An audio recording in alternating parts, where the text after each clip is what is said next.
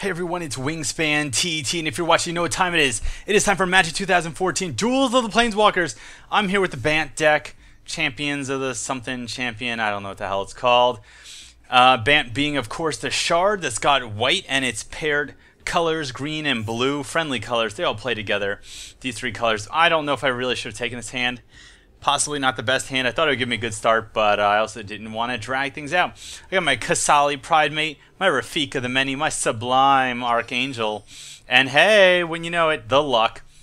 Hitting into a forest. Now all I need is a island. Kasali Pridemate, drop it down, and of course Exalted being that whenever you have a single creature attacks on its own, whenever it goes out there in Scary World by itself like Ash from Pokemon, it gets +1/+1 for each Exalted on the board, and then Exalted stacks with itself. So if you have a bunch of things to give each other other Exalted, you have a whole lot of Exalted. These people are just holy. They are just like you. Whoever's going out in the fight, you man, you're cool. Go out and fight for us. We're just gonna hang back. You can do all the fighting and have people throwing arrows and shit at you, but we are going to be, we're just gonna be standing back here cheering for you. Got big billboards. Go you. It's gonna be great. So you know, I get Exalted's cool, but at the same time, it's kind of dickish. Would really like the island about now, and I have been severely considering changing the deck build a lot so that I have only islands in the higher cost cards, so like only stuff on Rafika the Many and Final Hour, and not having really Rock's War Monks. Now they're really good, but there's also a lot of other good stuff at the 3 slot. All these cards are really good. It's basically good stuff deck. You got to take out all the really boring, like those 0-4 guys with Defender and Exalted. They don't serve a purpose. I mean, I guess they could be a decent wall.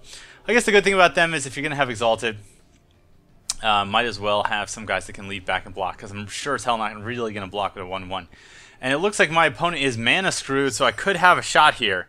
Could have a shot of taking it easy. I got Janara, Asara of War. She is an angel, 3/3 flying. You can pay 2, 1 and white, to put a +1/+1 counter on her. She gets real big, real fast. She puts on the calories. She cannot squeeze in her armor anymore. That's some sweet goddamn art. Rock's War Monk art is cool, but kind of WTFy. 3 Diabolic Edicts in a row. Are you fucking kidding me? See, this is the one thing. The Lords of Darkness deck, it's got so much removal. Like, the whole deck, it's like removal.deck. And here I'm going to have a problem. I'm going to have a problem. Still, I need to hit either a 4th land of anything, or preferably an island, and then I can play everything in my hand. BANT Charm is great.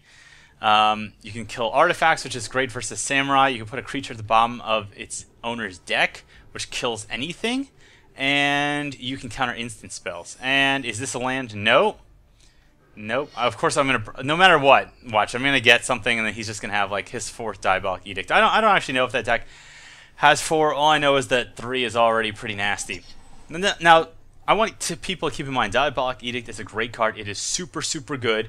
Okay, but it's not like the be-all, end-all card. It's, gosh, this Fiend, was it whenever it dies, everyone loses 3 life. Right now, that would be beneficial to me. If I had a way to kill them right now, I would come out ahead of that, because I'm still at 17, he's at 10, he'd be down at 4, I'd be down at whatever 17 minus 6 is. I got this, and I have the option to equip next turn. It will cost me 3. Ooh, look at that animation. Animation on the mythic cards and certain rare cards, pretty cool. And of course the sledge here, giving +2/+2 lifelink, trample, and mediocre CGI graphics. Yes, I remember what it was like to play games on the Sega CD as well. I do remember that. No mercy. And we talked about this last time. Whenever creature deals damage, you gotta destroy it. Now I might just swing anyway. He's probably just gonna double swing here. He might be expecting a combat trick, but I don't have anything I can play. BANT Charm, unfortunately, requiring an island. Rafika the Many gives your Exalted guys double strike. Very powerful. And I feel like this deck, I'm even considering just changing this deck to just be a green-white deck. Because while Rafika the Many is great, Rock's War Monk is great, the BANT Charms are great. Really, all that stuff is really good. It's like really good stuff. And I could swing. We're just going to lose my guy. I could just hold this guy back, threaten him as a block, so then I take less damage. I think that... Yeah, I think that's all I'll do. He probably has removal, though. The one thing is, it just becomes hard to play these cards. And all these cards are really good, but it's kind of like, alright, Sublime Archangel and that other angel. Like, the angels in this deck are where it's at. Like, the angels, you drop them, you pretty much swing the game around in one turn. Like, you drop Sublime Archangel, or that other one that gives the attacking creature lifelink and Exalted or whatever. it's like when those things hit the board, you win. Like you basically win. If they can't stop it that turn or the following turn, the game is over. You got like all of the other rocks guys, the defender guys, the 3/3 guys that you can sacrifice to, and this is coming like 20 turns too late, so pretty much over. It's pretty much no point. I'm not even gonna get a land. Like, what is the goddamn point? He knows he won. Like, there's no way. If I got this like 8 turns ago, that would have been great. And it's funny because Xander 2129, I don't know if that's supposed to be a year or what, started out with the mana problems, and now I kind of hit them, so I'm being punished for them. I should not have taken a 2-land hand, especially a 1-color 2-land hand. I should have mulliganed again. And you know what? I'm not cool with ending the video here. I'm gonna keep recording, gonna keep talking. I like to hear myself talk. I hope you at home like to hear me talk. Otherwise, what are you doing? What are you doing with your life? I mean, what are you doing with your life anyway? You're sitting here watching me play Magic. I mean, don't get me wrong. I'm flattered. But you could be out there, you know, curing diseases or something. All right. So 2-land hand. I don't like this. Don't like it. A 1,000,000 hand with Balgrace Angel, I'll take it. Possibly a bad play. I could definitely draw into way too many lands. I really need to hit like some 1/2 drops. The fact I'm going first helps a little bit. Martial Coup, by the way, X and 2 white, sorcery. You put X 1/1 soldier tokens on the battlefield, and it's 5. If you put it 5 or more soldiers on the battlefield, boom, everything other than your soldiers dies. Pariah, very cool. And we got that weird bug if you're zoomed into a card when you draw a card and then zooms in. And I'm just going to drop my forest there because that way if I top deck into an island... Oh wait, that doesn't really do anything for me. Now the one thing with Martial Coup that I think people forget about is that you don't have to cast it for 5 or more. You can totally just like use it on turn 4 and create 2 tokens. You can totally use it at any time and create as many tokens as you want if you need some attackers. Combos really well with Exalted Angel for reasons that should be obvious. Pariah is an absolutely great card. See, I can Martial Coup for 1 right now, make a 1/1. But I don't think I'm going to do that. I'm basically going to wait till he drops some kind of demon and then throw Pariah on it. And Pariah is, whenever the creature deals damage to you, it deals damage to itself. Whenever any damage is dealt to you, it's done to the creature instead. So you can put it on a big fatty like Halo Hunter there. And I'm really glad, by the way, that I do not have... Just to make sure I leave a plains open, that I do not have an angel on the battlefield because he would have just smattered it all over the board. Got my Squire on the board. Squire. So basically, any damage that would be taken to me goes to Halo Hunter instead. So if he swings a Halo Hunter, it'll kill itself. If he swings anything with 2 power or more, it'll kill Halo Hunter. And this is a great way to control their biggest creatures. Another thing that you can consider doing that most people don't do, I think, is you can put Pariah on there. I'm just making sure I read Balgrace Angel correctly. You can put Pariah on like one of their really fat creatures with huge toughness, because they had like a 4/10 creature. You put Pariah on that, like what are the odds they can do 10 damage to you at once? Because if they can't, they'll never do damage to you, because if they can't kill their own creature off, Pariah will just stay attached to it forever. And he's just deciding, does he want to swing here and lose his Halo Hunter? And the answer is he does. Now what's great about Battlegrace Angel, which is going to be my next turn play, is I'm going to drop Battlegrace. Ooh, shiny islands. Battlegrace Angel, drop this into play, double Exalted, so my guy's going to be 3/3 lifelink, could swing in. Is he really going to want to block 3/3 and lose his demon? His demon, by the way, his Blood Tithe, whatever the hell it's called, allows him to draw an extra card every turn in exchange for 1 life. And, if absolutely necessary, he could use it to kill me off. So now I can swing in with this thing. There's no way he's going to block. And yeah, he can swing back for 4, but the difference is, I'm doing 3 damage a turn to him, okay? So I'd win in 7 turns because he has 20 life. That's a 7-turn clock. He would be doing 4 damage a turn to me, except I'm gaining 3 life a turn. So I'm really taking 1 damage a turn. So I'm on a 23-turn clock if he doesn't block here. Clock block. So there you go. And of course I can swing with the Battlegrace next turn, swinging for 6. Now of course he'll probably want to kill the Battlegrace Angel if he has the means to do that, and I'm not going to be surprised here if he decides to draw a card, because that's what I would do. That's what I would do. Blood Gift Demon. Really great card. And Heartless Summoning, by the way, reduces all the mana cost of his creatures by 2 in exchange for them being -1/-1. Totally worth it. You probably don't want 2 of them out, but having 1 out basically makes all your demons super playable, super fast.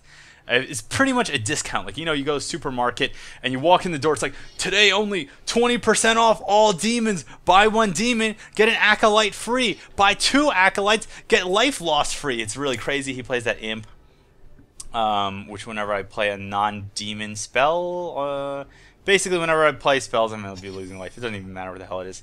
I got my monk here. I don't know if there's a point to playing him, because I might have to martial coup very soon. I could basically do it next turn and destroy all creatures.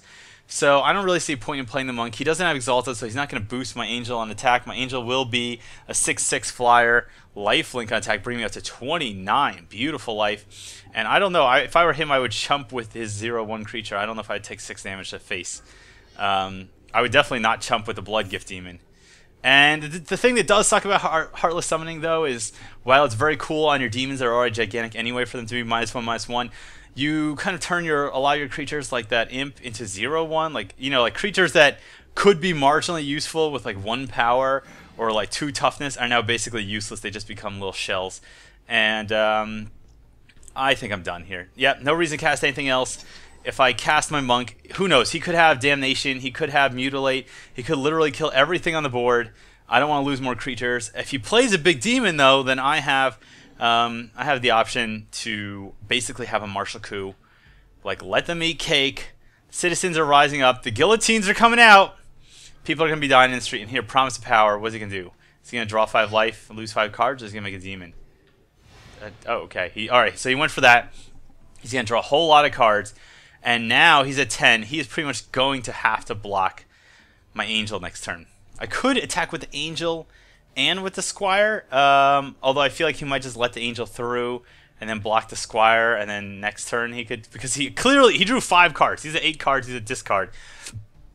Excuse me, I had a little too much Coca-Cola today. That's not true. I only drink Coke Zero. I mean, he could have anything. He could literally have anything. I am very sure that whatever he has is more than enough to wipe out me. So I think I'm just going to go for attack here, not play my cards, hold him close to my chest. I don't believe his deck has discard, so I'm not worried about him making me ditch my hand. And Sublime Archangel shows up. Sublime is cool in the 90s, and Sublime is still cool now. 4/3 Flying Exalted. All creatures that you control have Exalted. Even if they already have Exalted, then they have 2 copies of Exalted. So what that basically means is, if I dropped it right now, I would have her, plus each of their Exalted, so that'd be 3, plus those other creatures that have 2 more Exalted would be +5 for everything that attacks. So I could have dropped it. Okay, I could have dropped Sublime Archangel right now, and also played like Rock's War Monk, so that would also have Exalted, but it would be more than 10 power. But I know he's just going to chump block anyway. He's going to chump block no matter what. He's not going to take 6 damage to the face. And odds are he's got like Damnation or something like that. So he's going to chump block. He is not in any way interested in taking the damage to the face. Plus, he's probably got something that's going to wipe out all my stuff. So I think playing these cards in my hand, while in theory I could have won this turn, the reality is he's got removal. He just drew 6 cards last turn. 7 cards because of that demon too. He drew 7 cards last turn, and I'll be totally damned if he doesn't have a board wipe or like just massive removal or things that just make everything out on the board. Oh yeah, Doomblade coming out. That is a really bad play, by the way. That is a terrible play to play Doomblade right now. And the main reason is it's an instant, so he could just wait until I attack with Exalted, play out my hand, and he could just Doomblade my guy in response. So that I basically don't have an attack if I went for the Exalted attack. So I don't know why he would do that. And he's still sitting on 5 cards, 2 mana, and a Diabolic Edict. So he just wants me to get rid of all my stuff. See, what I would have done is Diabolic Edict me right now, and then wait on the Doomblade, see what I do, and then Doomblade when I go to attack. So now he's going to swing in for 2, putting me down to a very extremely scary 33 life. Like, I am absolutely petrified, ladies and gentlemen. He's gonna, at this rate, I will die in 17 turns. Wait, that's not true. 6. I have 7 turns to make something happen. So you know what I'm gonna do. Could drop the War Monk this turn and the Archangel, or I could drop the War Monk this turn and Martial Coup, or I could drop just the Archangel. Seems like they'll just die to an Edict or something. If I just Martial Coup for like 7, I clear everything out. Yeah, you know, I'll cast a Monk. I'll just get. He just used like look how much removal he used. Like, how much more removal could he possibly have? I mean that didn't work out for him last time. Get these creatures on the board. I got my 4/3, and next turn, essentially what this means is I could swing for like 1, 2, 3. I could swing for a bunch, gain a bunch of life. I get the Martial Coup. I still have the Martial Coup in my back pocket, so if I need to clear the entire board, I can. He's going down to 9 life. Can I do 9 damage next turn? Right now, with the current board state, I can deal 6 damage next turn. But of course, I'm not going to guess he's going to swing in with Blood Gift Demon, unless of course he has other scary demons. No Mercy. Okay. Alright, so anything I swing at him is dead. He's going to die. And I just can't help but think that he should have held on to Doomblade. I feel like that's going to cost him the game. Xander boy, if you could hear me. I tried to talk to him before. He didn't hear me. His voice chat's not on. Xander, if you could hear me, you threw this game, man, with that Doomblade. You cost yourself the game. I feel like you cost him the game. So is he really... He's not going to swing at me, right? I'm at 33 life. Like, if I were him, I were at 9 life, and my opponent were at 33, I wouldn't swing because, like, he doesn't have control of the board. Like, he's got 4 cards in hand, so I don't know what he's going to do. Maybe he's going to mutilate. He's swinging in first to see if I bite. Like, maybe if I don't block now, he's going to mutilate. I go down 29. All right. And he's got a lot of land on tap, so really anything could happen. Let's see what I got. Oh, Dauntless Escort. 3 for 3/3. He can make my creatures indestructible. If I play him first and he doesn't immediately respond, if he had a response, it'd be really smart to immediately respond with Doomblade.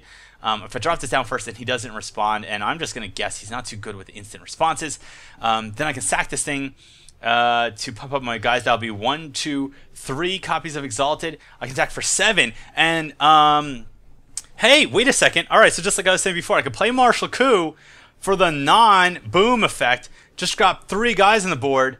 Give all my guys, all these guys are going to have Exalted. So this is going to be 3, 4, 5, 6 copies of Exalted on my Sublime Archangel.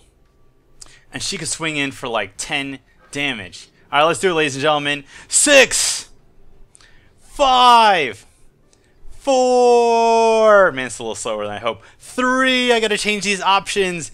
2, 1.